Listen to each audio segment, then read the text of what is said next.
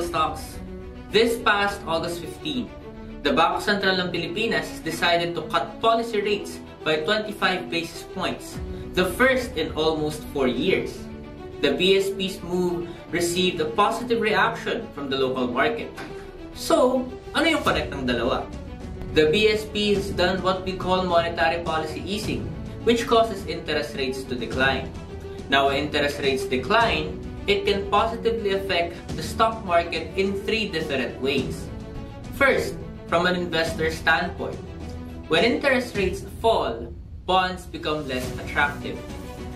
This causes investors to shift to other financial securities.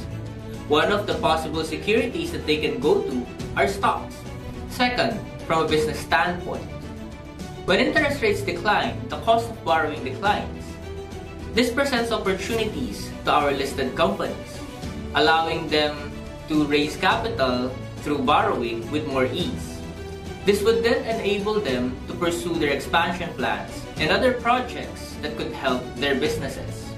Lower interest rates can also lead to lower interest expenses for our companies, which in turn can help in their profitability. Then finally, from a macroeconomic standpoint, lower interest rates tend to stimulate aggregate demand, which in turn could accelerate economic growth. It helps in raising a country's economic prospects. These in turn can boost investors' confidence, enticing them to get into our listed companies to be able to take part in the economy's robust output. And that's how lower interest rates can lift the stock market.